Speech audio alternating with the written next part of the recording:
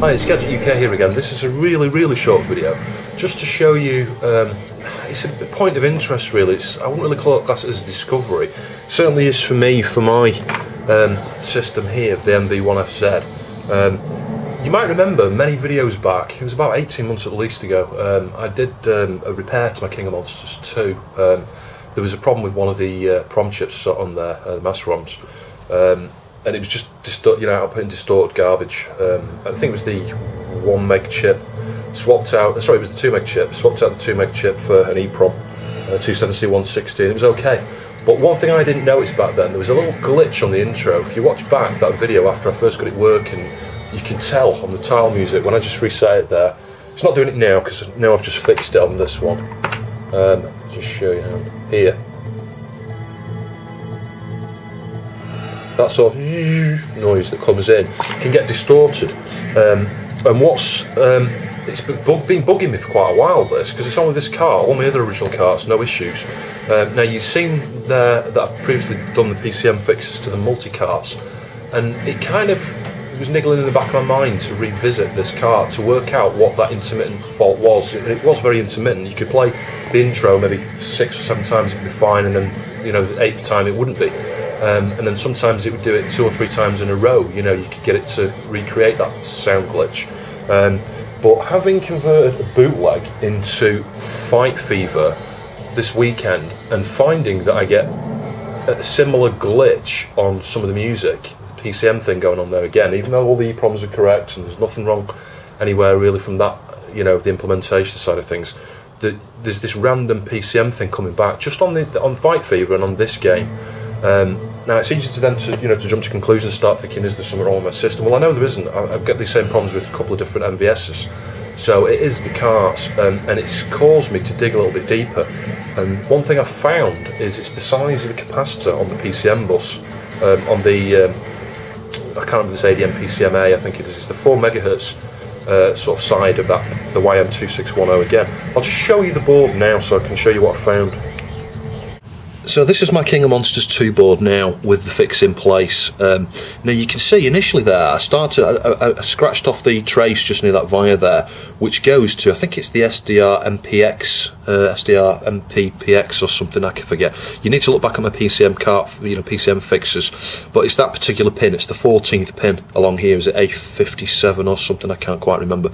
But anyway, I traced it and it goes all the way up this via, and it's the little trace that runs to where you can see I've scratched off, where I scratched off and just tried to solder a cap, and then it's my own stupidity. So there's a cap nearby and it's marked 151 on the board. I wasn't getting anywhere. In fact, that was making it worse. Putting a 47 picofarad cap on there was making it worse, and I was like, I don't get this. It's got all the signs and symptoms there of being a problem with that pin. The sound issues was getting, I could have sworn is a similar thing that was going on, what's going on with the multicars. Now, why it would happen on this original board is the other question, and this drove me nuts for a while here. I wondered if it was the LSO8. I think the LSO8 is related to the prog chips, if I remember rightly. It certainly is on some of the other boards, because I've had to fit an LSO8 in order to get the addressing of correct addressing of the upper, the P2 chip.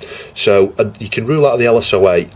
Now there are a few other caps on here that were missing. There's one missing from here. I fitted that. It seems strange. The only, again, it's one of these. Even though this is an official SNK board, it's one of the older ones where they were a bit slapdash with some of the components. They seem to just put the bare minimum on there. You can see there's loads of space on here for pull-up resistor networks and caps and all sorts of stuff, and obviously they slimmed it down and realised they didn't need many of them for whatever reason. But anyway, I'm not slating this. It's a good board, but I think with this particular one, the Prog 16, I think there is an issue related to the sizing of that cap. Now I could be wrong, but because I've got Art of Fighters and that uses this board, and that's fine, but again it depends on the nature of the PCM, depends on the game that's going on here. So certainly for this King of Monsters 2, what I've done is I took out, and I've sidetracked myself a little bit here, but what I was trying to make is I didn't check that cap, and that cap under here goes to that little via, and that via is the via where I scratched off there. So when I was testing with the cap on there, I was actually having 2 caps in parallel, which is just going to increase the capacitance, and there you go. That's why that wasn't working. It needs a smaller value there. It needs 47 picofarad, like the value I use for the multicars. I mean, something like 67 picofarad probably all right. Even 100 picofarad, I don't know, but I've just gone for a 47. You know, 47 is one of those figures I have running around my head that I tend to use related to anything over sort of 4 megahertz-ish. Really, it tends to be a good size to use. There's scientific ways, and you know, you can use the formulas and things and work it all out scientifically. But anyway, that's what I go with. I go with a 47 picofarad for something like this that runs around 4 megahertz, and that solved it. That's completely solved it. I tried all sorts of things. I took the EPROM off. That's worth noting, actually. I took the EPROM off, dumped it, you know, verified it, and it was okay. There's nothing wrong there. I took the mask ROM off, dumped that, verified that, nothing wrong there. And I verified them multiple times. Reflowed the PCM chip here. This has a different PCM chip, actually. I swapped this over from another cart at one point. It came off from my Super Sidekicks 2 originally, so just to rule that out when I first got this board before I knew anything about the workings of these things, really. But I just thought you'd find it interesting that that's what I've had to do, even though this is an original board, and the only thing that's different, that's not you know, that's bespoke about this. Yes, it's got these 2 EPROMs here that have been replaced. Maybe it's had a fault. I have seen other original ones that shipped with them like that from day one. I mean, if you look at the solder on there, that you can tell that one's been redone at some point, the P1. But the P2, that looks like that's been on there from day one. If not, it's been on there a very, very, very, very long time. So I do think that, and it's got a different checksum. This has got the checksum that in the Unibars 3.1 it registers as not good, and it actually is good. It's a known variant that's out there. I've checked it, so it's just not in the Unibars list there for some reason. I haven't got a clue why. It is a genuine, you know. Some of these did ship from SNK like that, as far as I can tell. And then, you know, obviously this VROM, well, you know, it wasn't that was causing it, it was definitely this cap. So I mean, is it a case of if you've got EPROMs on here, you need to change this cap?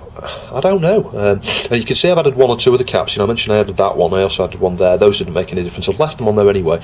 There's nothing wrong with a bit of extra, you know, bypass stuff going on there, really. That one's probably related to this chip actually here, so it's probably not required. But anyway, that is now, I just thought you'd find it interesting, that is now absolutely flawless. And it's a similar thing with this. This is Fight Fever. Again, this was a puzzle bobble that I've converted into Fight Fever. I really don't fancy paying £150 for a copy of Fight Fever. It's not a brilliant game.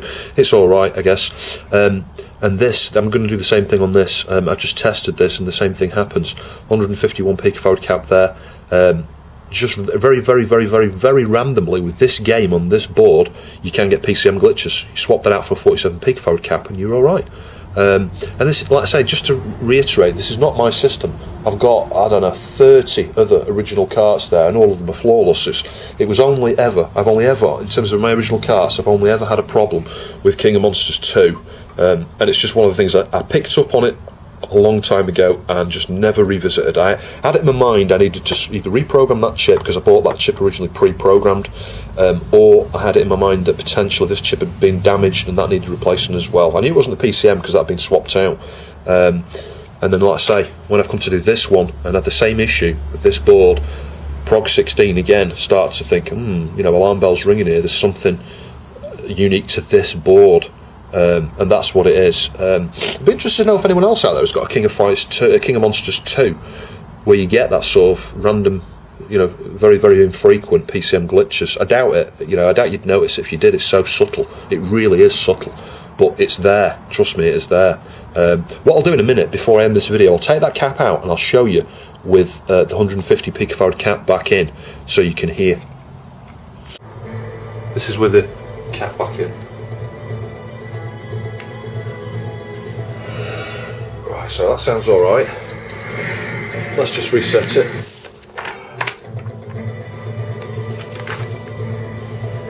Feel that? Hold it again. And again.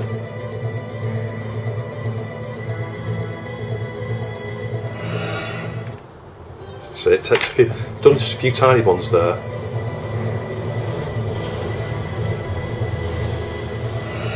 That's alright.